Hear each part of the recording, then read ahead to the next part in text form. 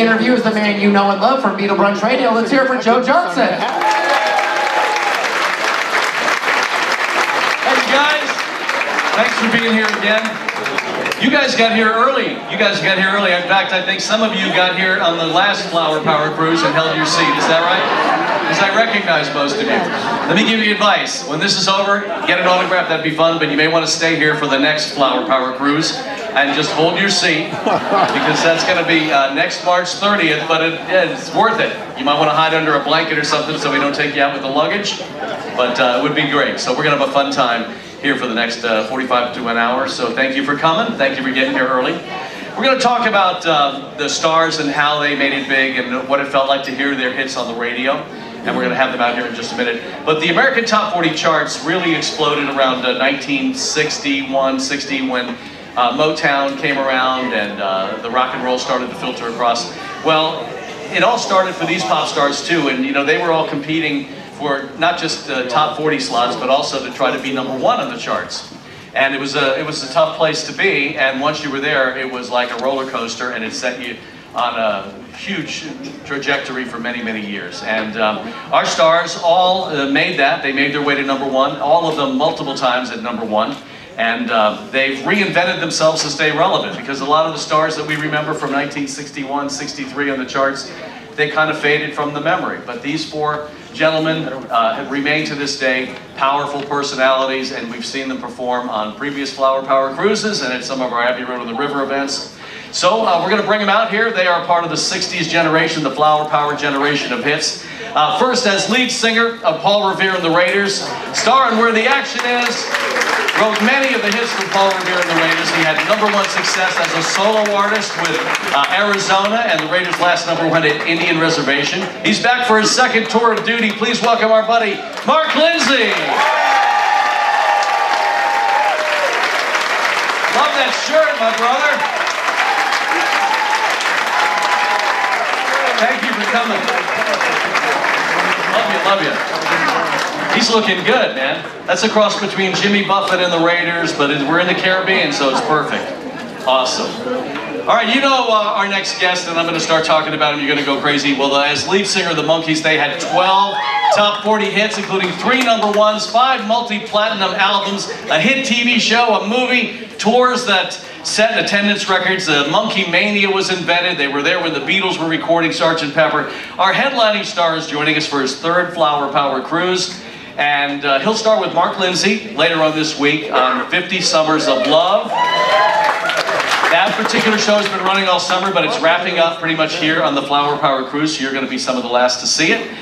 You may have seen him sneaking around the ship the past couple of days with his hat dipped low so he could say like he just swam on the boat. But he's been here for a couple of days. Singer, songwriter, actor, director, radio personality, theater director, and of course, lead singer of the Monkees, Micky Dolenz!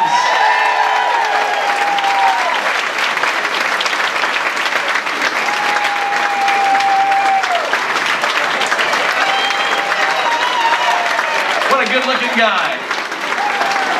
Welcome, my friend. Our next guest, maybe you just saw him on the All Access Pass with Jason talking about his early life and his inspiration. Well, you may have heard him on the song back in the day called Peppermint Twist, Joey D and the Starlighters. But if you really want to hear him, break out any Rascals album or CD, because he's the lead singer of one of the hottest bands in music history. He can be heard on such hits as Groovin', Good Lovin', I've Been Lonely Too Long, People Gotta Be Free, It's a Beautiful Morning, and many, many more. And he's working on his autobiography. We were just talking about some of the details that he's going to plan to leave or not include in the book. And he also reunited 5 years ago on the Once Upon a Dream tour with the original Rascals. Anybody have a chance to see that? All right, awesome. He's a member of the Songwriters Hall of Fame, the Hammond Hall of Fame, and of course the Rock and Roll Hall of Fame. Silver card holders saw him last night at the Celebrity Theater, and you gold card holders tonight at 6:30. Please welcome Felix Cavaliere!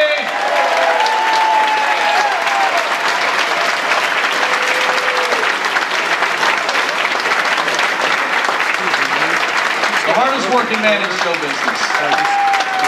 Good to see you, my friend. All right.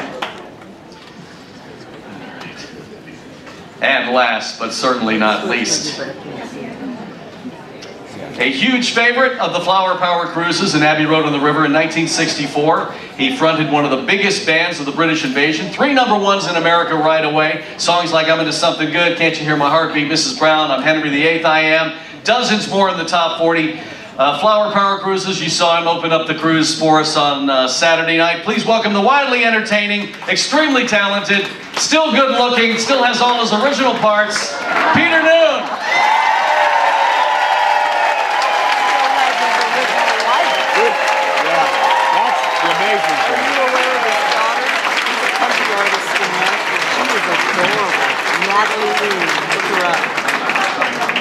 She's really beautiful.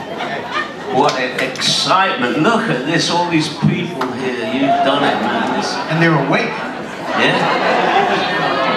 What's that? Is this on? This is on. Maybe hold it a little close. He's going to give you Hello more. there. There you go. Hello? Can you hear this? Yeah, good. But can you hear this? Yeah.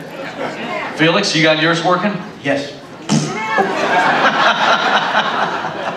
Earth calling Felix. Earth calling Felix. All right, awesome. Well, you guys are sounding great. You're looking awesome. So I want to start with Mark, because Mark probably was the first of everybody here to be on the music charts, at least with the Raiders. 61. Tell us about those early days when you first. Now, you weren't planning to be a musician or a superstar or a singer, were you? What was your planned vocation? I was going to be a rocket scientist. Rocket scientist, okay. And I found out you had to do a lot of math for that. So, Yeah. so the music thing came easier than math. So You could be sitting in the Tesla right now, zooming across. It'd be pretty cold. Yeah. So you got into the Raiders. How did that work? How did that happen for you? Well, I won a talent show, so I left home at 15 figuring it would be very easy. And hooked up with Raiders. Actually, it was a group called there was no name. There was no name, just a bunch of guys, and then we became the Downbeats, then we became the Raiders, and then the rest, as they say, is history. But it was like an overnight success in about, 7 years. Yeah, most bands will tell you that, right? And even Mickey's career as an actor before that. So tell me about the moment that it happened for you and the band, and were you guys writing hits and saying this is going to be the one, and what was your inspiration? Everybody in the Portland area, in the Northwest, there was a song called Louie Louie.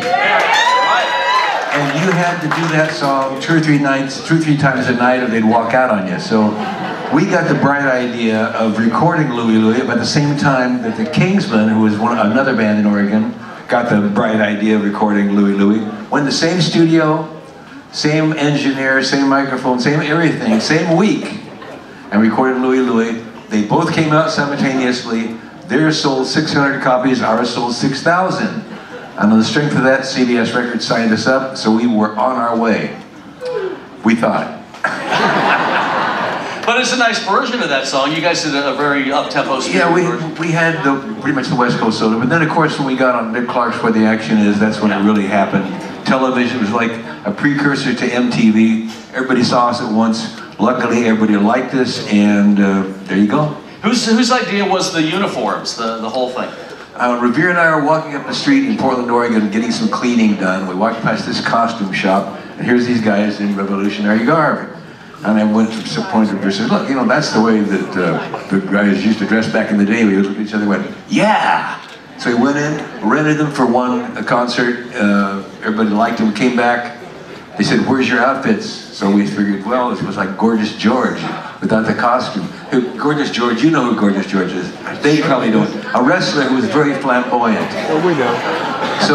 So we had a choice of wearing feather boa bikinis or the Raider outfits. We decided on the coats. That was a good choice. Now, did you then give them to Gary Puckett and the Union Gap? Well, that was the other side. That was the other side of the coin in the Civil War. So I think it was just it was kind of an era. Sergeant Pepper was out, and it was kind of like, hey, uniforms are cool, So I'm not sure how Gary got the idea, but you never know. All right, well, we'll ask him to I be didn't on license it, Flower I Power know next that. year. So tell us about hearing your song on the radio. That must be exhilarating. You're like driving around waiting for it to happen. What was that like? Oh yeah, well, of course, AM radio was the biggest thing, and I remember I went to a fortune teller. Revere and I both went to a fortune teller in the beginning of the group, and we both made a wish.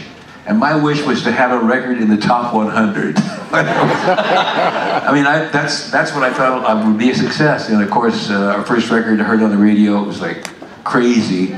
And then when the TV thing happened and you started getting the network radio, or every town you roll into, you get to hear your songs. I mean, it was like heady stuff. It was like, you know, better than a dream come true. Right. Awesome. Fantastic. Micky, welcome back for your third Flower Power Cruise. You look great, my friend.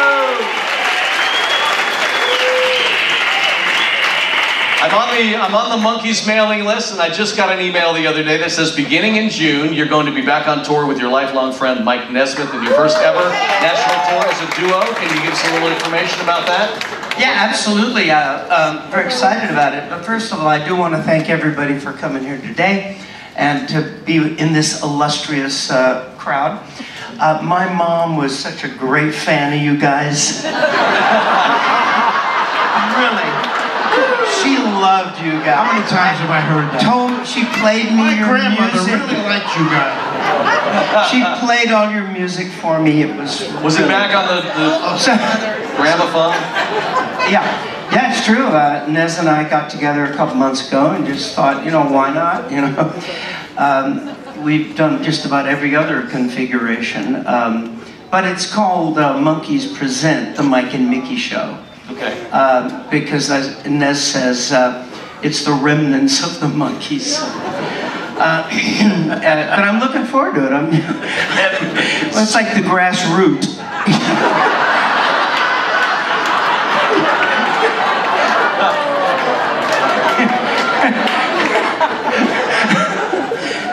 But yeah, we've always really enjoyed working together. We have similar tastes and musical tastes and comedic taste, and so we're looking forward to it. It's going to be, I think it'll be a lot of fun. It's only 16, 17 dates or something like that, but we'll see what happens after that. Is it tough to get Mike off the farm and get him out to do something? He doesn't seem like terribly difficult. He just loves to be out in nature. Yep, well, that or in his Tesla. Right. That was him. Okay. It is tough, you know. He tends to be sort of a solitary soul, and always has been, right from the get-go. And he's always been invited into any of the monkey endeavors. And sometimes he's chosen to, he's kind of our Neil Young. Okay, I like that. Kind of that. That works, for sure. And he sometimes chooses to join it, sometimes not, and it's fine, it's okay. Well, it's going to be fantastic. But this is great because we'll be doing a lot of the stuff that he recorded, of course, with and for the Monkees, and then post stuff, the first national band stuff, and you know, it'll be a lot of fun. He and I have a great blend vocally, always have, and of course we'll also be doing all the big Monkey hits too. You know, of course. Well, you know what would be cool, since you have his ear, if you could invite him back on a future Flower Power Cruise along with you, sell it, make it big. I'll tell him. All right. Yeah. Micky, I was thinking about you, and I live in Fort Lauderdale. I was thinking about you the other day. I went to a tavern, and Well, there is that. No, but here's where I'm getting to. You guys interrupted me. And I actually took a picture. I have it on my phone. I'll show you later. A picture of an IPA called Monkey Boy. Circus Boy. I'm sorry, Circus Boy. Oh, Circus Boy. Circus Boy. Circus Boy. You should license that. Just a minute, I want to call my lawyer. Yeah. Circus Boy. So I thought of you immediately. I think I posted it on your Facebook page so that all your fans could appreciate it. But, oh, cool. But anyway, I just thought of you, and that reminds me to ask you about, because before you became a superstar with the Monkees, singer-songwriter, you were actually an actor, and you did a lot of presentations, and you did a TV show. What made you, well, first tell us about that early life, and then how you transitioned into the Monkees. Well, the early life is pretty well known. My parents were both in showbiz. My father was an actor, singer. My mom was an actress. They met doing a play in Hollywood.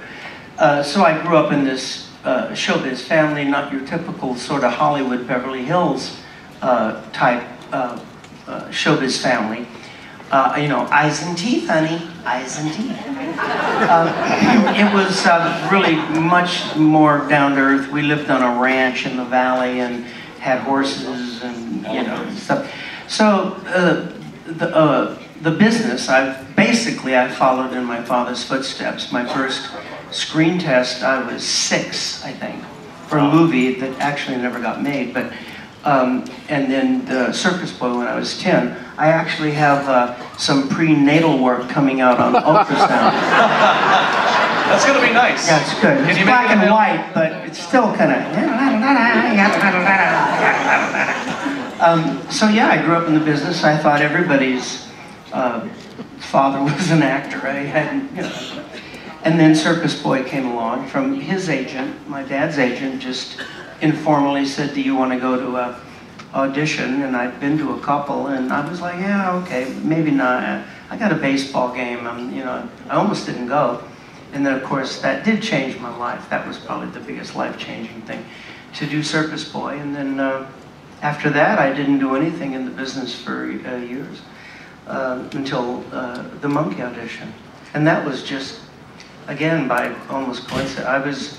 I was studying to be an architect, as a matter of fact. See, we had a panel about that yesterday, about what our stars might have been. So you think there was a chance that you would have been? Oh, I was in college doing architecture for a couple of years.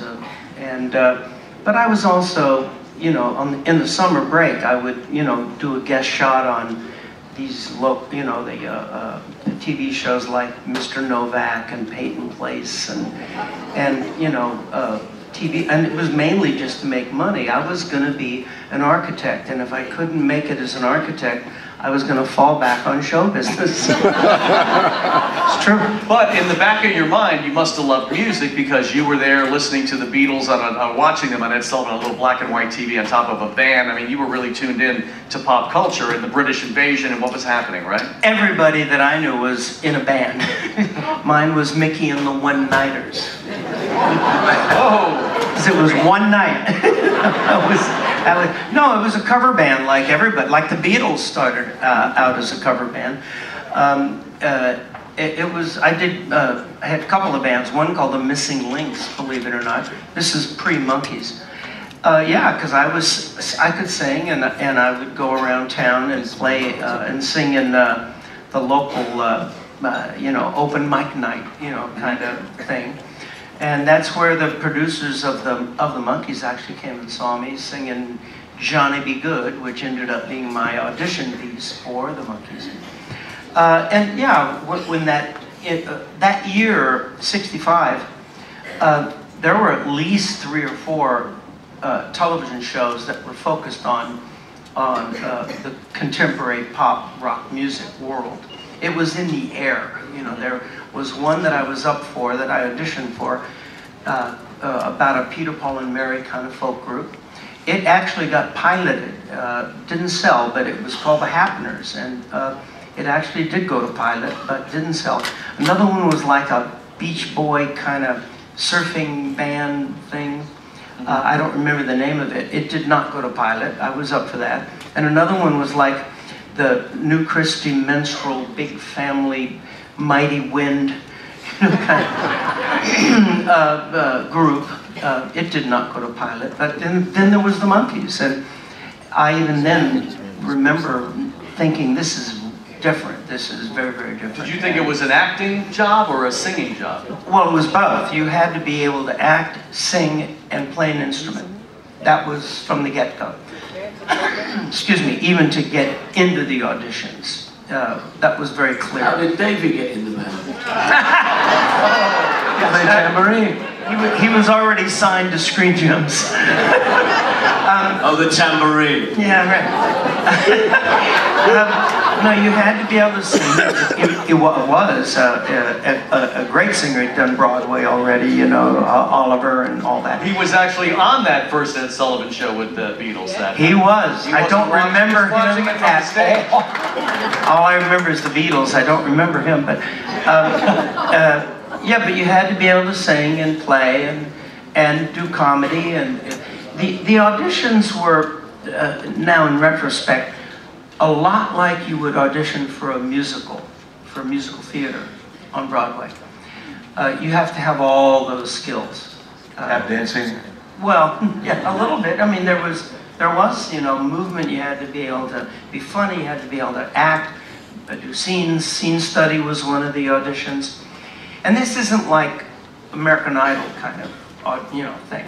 This was at 2 o'clock in the afternoon on a sound stage. I've seen the line around the building. Were those people that had a reservation, or did you had an invite, right? No, I'd already had a series. So when one has one's own series, one does not go to the cattle call.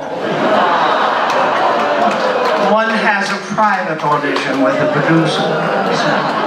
No, you know, I'd already had a bit of a name from being a kid. Same studio, same office.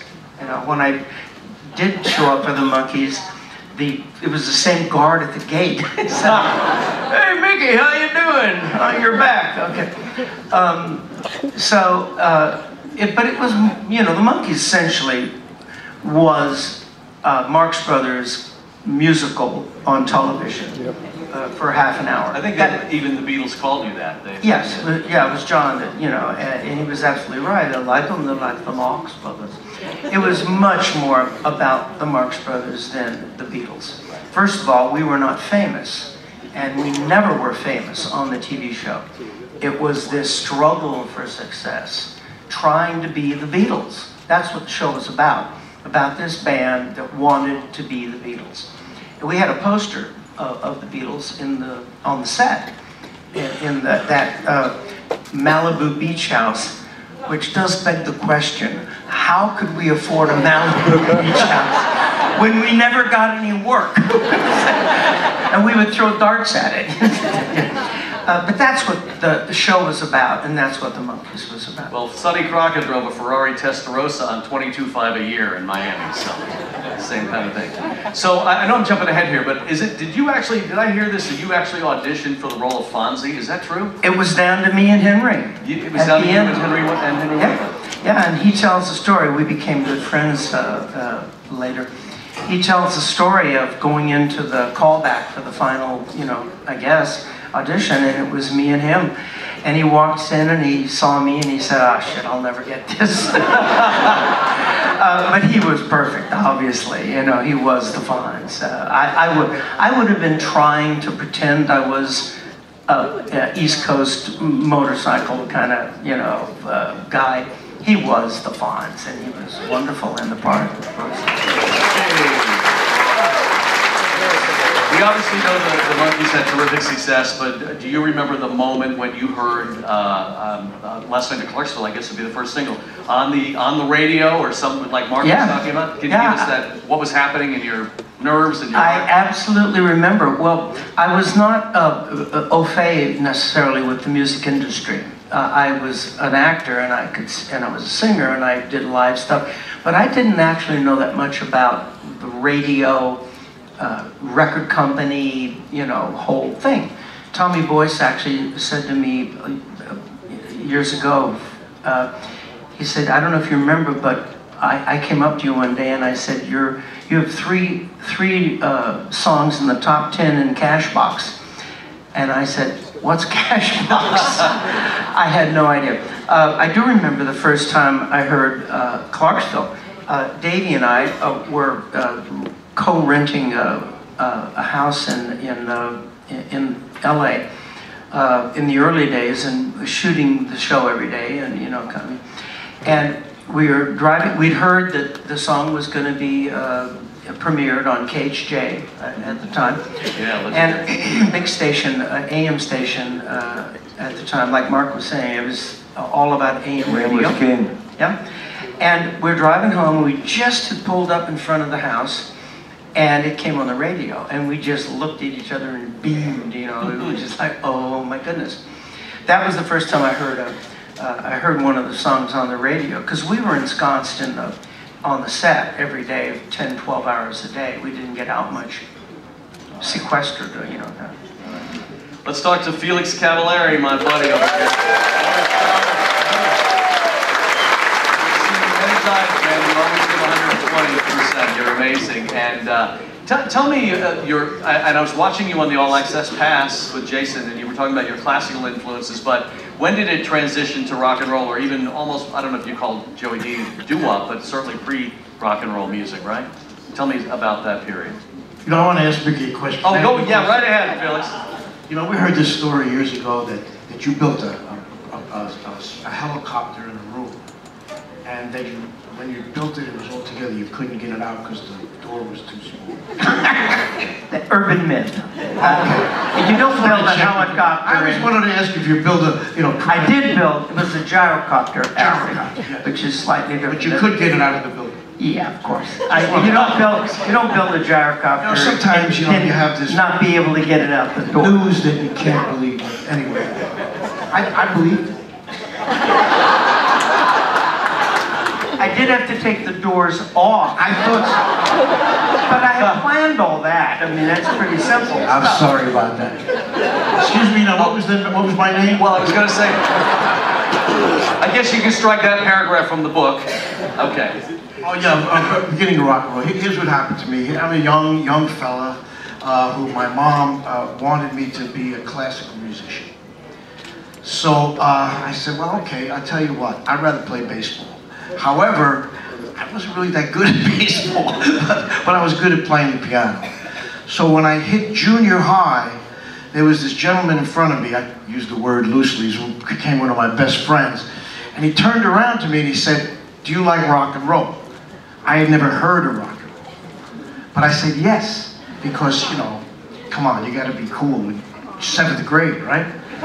So immediately went home that evening and I turned on, we had the good fortune in New York City of having Alan Freed. See, Alan Freed brought the rock and roll idiom to WINS. So I heard the very beginning of what we call, you know, American popular music now, which was phenomenal, and still is. And I guess that's why all you people are here, right? Because you got bitten by the same bug. So in American rock and roll, what type of song was it that you heard then? Well, I heard people like Jerry Lee Lewis, Fats Domino, you know, Smokey Robinson, Marvin Gaye. You know, I was a piano player. I heard Ray Charles playing piano. I said, what is this? This is like so cool, and it really was like epiphany, you know. I mean, I really said, well, I can do this. I can play it, you know, and that's really what started. And then how did you put that in action? What did you do? Well, what happened basically is there was a band in the school that was doing like weddings and bar mitzvahs and things like that, and private parties, and they needed a piano player. So I went. And did you have a private audition, or did you have to go? They kidnapped me. What happened? And what happened basically is that, you know, now this is as the music was evolving, or you know, to I guess rock and roll. So in this middle of our show, I would do my little piece. You know, I'd do my little kind of like, come on over, baby, whole lot of shaking going on. Next thing I find out, everybody's asking for that part of the show now. See, so we went from da da da da da da da, either that or have a nagila. I can see those similarities. So that's what happened, and I kind of like, you know, I said, wow, this is fun. There's a lot of reasons why this is fun, which we will not go into.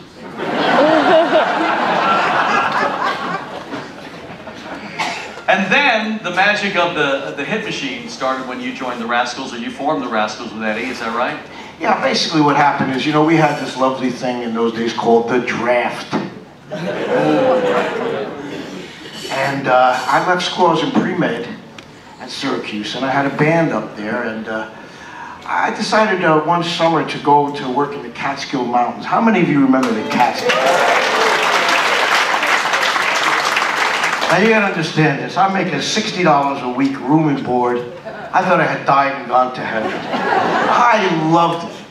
Oh man, it was like, you know, unlike Mick, I was not brought up with show business. You know, my dad was a dentist, my mom was a pharmacist, you know, and I said it at the thing the other day, you know, like when my dad was approached years later, he said, do you know how much soul your son has? And my dad says, my souls are right here on my feet. So basically, I just loved it, and I really wanted to have an opportunity to give it a try. And I was fortunate enough that my father, he acquiesced. He said, like, take a year and see if you can make it. Yeah, right. Okay. But I got permission to leave. Well, unfortunately, when I left, now the United States is knocking on your door. So I waited until they decided that I was not the right material. Excuse me. Really? So, well, what do you mean by that? They said, well, we'll call you. If anybody attacks, we may need you. Other than that, yeah. So then I started the band. I started the Rascals. I asked a bunch of fellas who basically were backing up Joey D if they would like to go out and try it on our own. Interestingly enough, the drummer that we had said, nah, I don't want to do it. I'm going to join a local group. But this lady that I was seeing told me about this drummer. You know, and I've said this story before, but she was a bank teller. So when I asked her, what do you think of our band? She said, I said, what do you mean, What do you know? You know dollars and bills. She said, well, I know a drummer. And she took me to the Metropole in New York City, and I saw this fellow by the name of Dino Donelli. Forget. I saw this guy. He was not only playing drums, but he was. My waiter did that the other night at the Martini Bar. Was that him? Well, unfortunately, not everybody can make a living these days. But anyway, he became one of the Rascals, and seriously, we had a deal in 6 months. 6 months from the inception. Wow. Yeah. So proud of it. And then I asked Mark and I asked Micky, where were you when, well, I know Not Gonna Eat My Heart Anymore was a single, but then Good Lovin' hit #1. Where were you when that happened, and what was your Actually, we were in California. We went out there to the Whiskey A Go-Go. You guys remember the whiskey? See, because we had to, in those days, you had to unite the country, just like today, to unite the country for a hit. In other words, you have a hit on the East Coast, that's okay, but you also have to have it on the West Coast. So we went out there and played the Whiskey, and that's when it hit #1. I remember the Whiskey. I spent 2 years there one night. Oh, you guys, let me tell you something. If any of you ever saw California in the 60s, let me tell you, Los Angeles was berserk. Yep. I mean, they were dancing by themselves in the street, just spinning around, and it was like, and you remember what was that place they had, I don't remember the clubs there, it was like, when the Trip, the club was called the Trip. It was. And so seriously, one night we had guys come in, like we had Superman come in one night, they come in and they try to put the pin on him, and he said, oh, this is Krypton, you can't put it on him. California, man, let me tell you, you guys were pretty nuts out there. fantastic stuff? It was great for guys from New York and New Jersey. What the hell was going on, But it was fun. Want to get to you, because you were the younger of the people in that day and age that were trying to get into music. You were hanging around older guys. I'm giving you the young guy situation. Liverpool, Manchester, London. What was it like to be the young guy to try to get into the music business, and was that your goal? It was actually a really good position to be in, because I was very, I was insistent. You were like 15, right? And luckily, I was friends with a lot of people in bands that had made it, in different levels. Like I knew Johnny Kidd and the Pirates, and some of that period. And obviously I knew all the Liverpool guys, because I was in that scene. And in those days, it was good to have friends. I couldn't get Brian Epstein to manage me, because he had Tommy Quickly, who was better than me. So I hung around, and basically in those days, you needed a job if you wanted to be a musician. So everybody in Herman's Hermits had a job so that they could play at night, because there was not enough money for a new band to live. So I was a window cleaner, and Eric Burden was a window cleaner.